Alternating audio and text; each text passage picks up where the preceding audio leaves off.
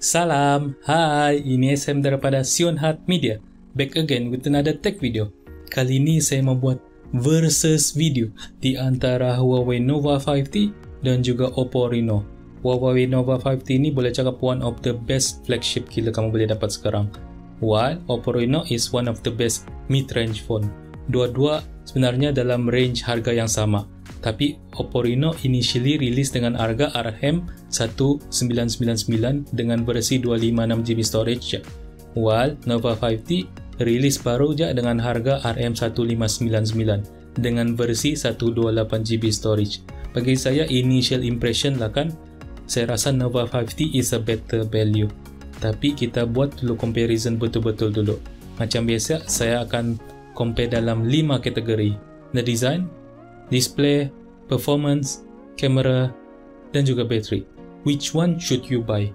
The flagship killer or the king of mid-range? Intro.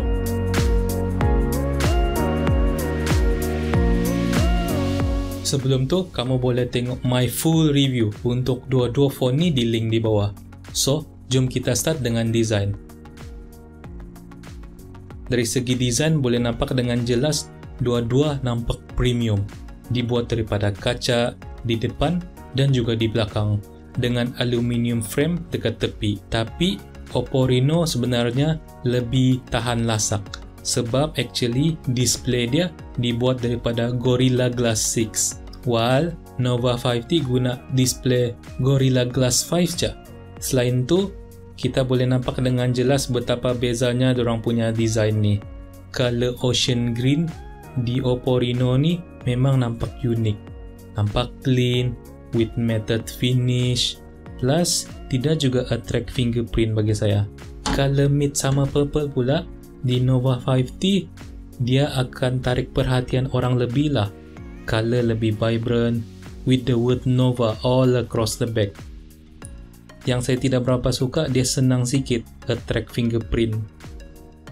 Oppo Reno guna a dual setup camera. Kamera dia actually merge together dengan belakang supaya kamu rasa smooth surface. Tapi dia ada odot ni supaya protect kamera tu daripada calar bila letak phone ni di surface yang rata macam sini. Nova 5T pula guna a quad camera setup yang menonjol. Perlu hati-hati sikit lah supaya tidak calar. Selain tu juga Oppo Reno ada a unique motorized shark fin pop-up camera. While Nova 5T guna a simple hole punch camera aja. Dua-dua guna USB-C type port. Ada single speaker dekat bawah, a dual SIM card tray. However, no expandable storage untuk dua-dua ni. Tapi yang penting macam biasa, only Oppo Reno yang ada headphone jack. Nova 5T perlu guna dongle. So, boleh nampak juga kan dengan jelas Oppo Reno is bigger, heavier dan juga thicker compare dengan Nova 5T. So, di Oppo Reno penggunaan satu tangan sometimes ada susah sikit. Walaupun actually rasa sedap di tangan saya. Compare dengan Nova 5T yang lagi compact, senang lagi untuk dipegang. Plus penggunaan satu tangan pun lagi senang.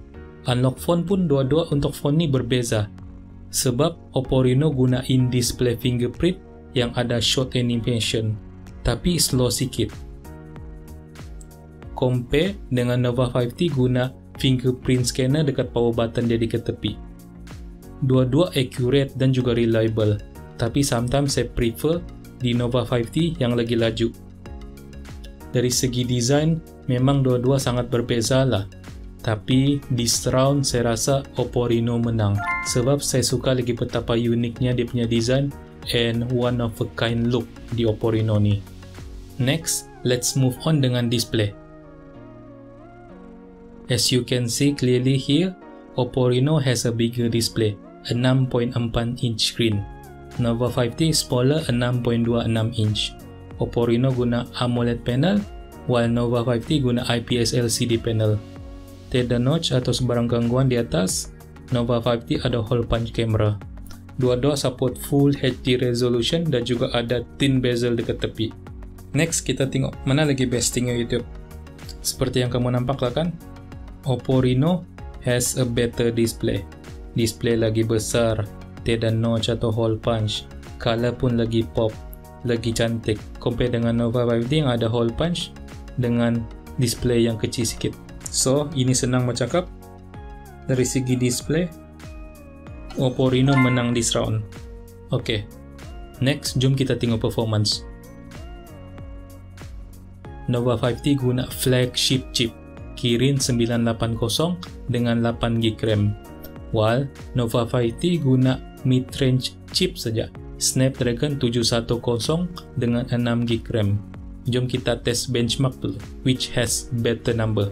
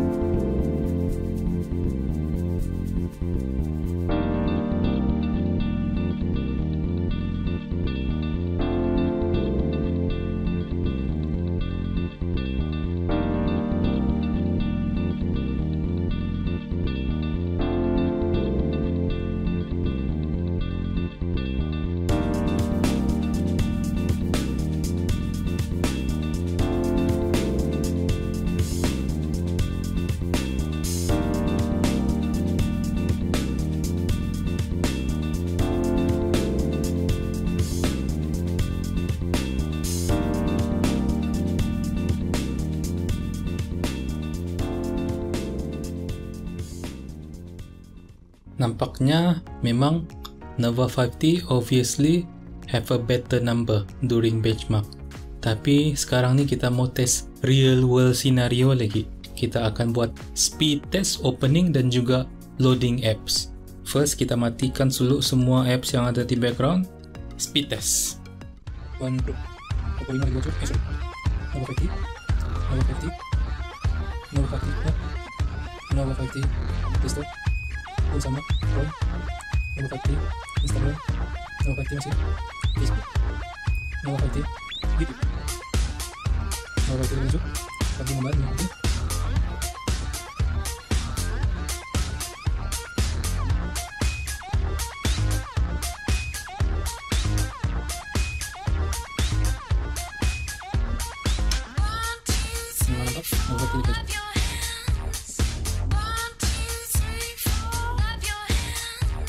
Next, as of untuk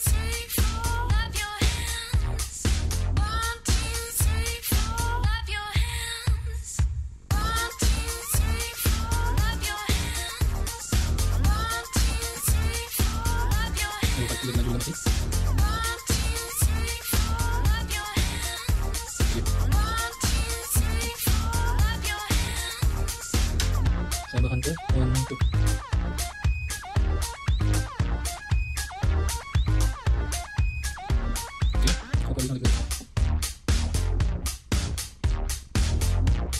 kamera next one to Nova 5T benchmark last one to Nova 5T stop.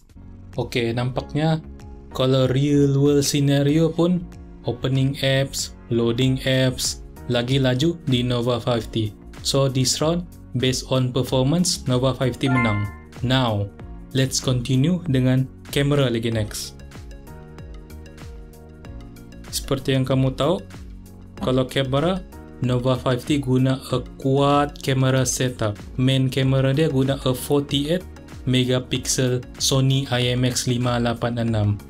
Ada ultra wide lens, a depth sensor dan juga macro lens. Kalau Oppo Reno, dia guna a dual setup kamera je. Kamera utama dia samalah, a 48 megapixel Sony IMX586 dan juga ada satu depth sensor. Bagi saya, dua-dua phone ni boleh tangkap gambar yang cantik with sharp image. The difference is the post processing image lah. Both ada diorang punya AI recognition software masing-masing. Di Nova 5T, photo looks more natural with balanced color and juga good contrast. While Oppo Reno produce photo with bright color, tapi sometimes gambar tu nampak oversaturated, which cause the loss of details due to its aggressive software. The Nova 5T is also a more versatile sebab banyak sensor camera available. Can take ultra wide shot untuk group photo dan juga close up photo guna macro lens dia. Memang nampak sini Oppo Reno ada struggle lah untuk tangkap close up shot. Gambar low light, dua-dua ada dedicated night mode. Di Nova 5T, hands down have a better night mode. It can really brighten up the picture, produce less noise dan juga preserve detail to more accurately. Kalau video recording, dua-dua can shoot up to 4K 30fps. Both juga boleh use untuk produce a decent quality video for YouTube channel. Tapi nampaknya Nova 5T have a much better video stabilization seperti yang kamu nampak sini.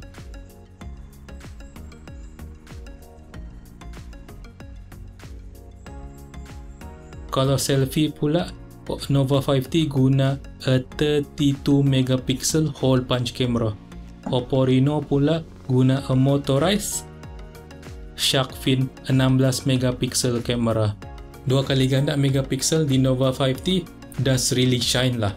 Selfie nampak lagi jelas, lagi detail, color pun lagi balance with natural looking skin tone. Software portrait mode pun lagi bagus, boleh nampak dengan jelas ada better separation antara orang dan juga background. This round camera, Nova 5T menang lah. Okay, last kategori, battery. Dua-dua Nova 5T dan juga Oppo Reno have similar battery. A 3750 mAh battery di Nova 5T, a 3765 mAh battery di Oppo Reno. Dua-dua boleh tahan lebih daripada sehari dengan normal use. Nova 5T guna a 22.5 watt fast charging, while Oppo Reno guna a 20 watt fast charging. In my testing, both perlukan 1 jam setengah begitu untuk fully charge daripada 0 to 100%. Maybe ada beza sikit based on battery optimization, tapi overall nampaknya this round seri lah. Dua-dua dapat 1 markah. So, conclusion dia lah kan, pemenangnya ialah dua-dua. Both Nova 5T dan juga Oppo Reno. Masing-masing actually ada kelebihan dia. Nova 5T fokus dengan kamera dan juga performance. Oppo Reno pula ada better design dan juga display. Tapi personally saya rasa Nova 5T lagi berbaloi lah. Tapi itu pendapat saya sajalah. Okey, itu sajalah yang saya boleh cakap tentang phone ni. Kamu boleh komen di bawah lah. Kalau ada lagi device yang kamu mau saya review atau compare, thank you lah so much kepada semua subscriber saya. Sebab saya baru saja reach 100 sub. Kalau kamu enjoy video saya, please leave a like dan juga jangan lupa subscribe to channel saya. Jangan juga lupa tekan bell icon tu untuk dapat notification for my next video. Boleh juga follow saya di Facebook, Instagram dan juga Twitter. Ini SM daripada Sion Health Media. Bye bye.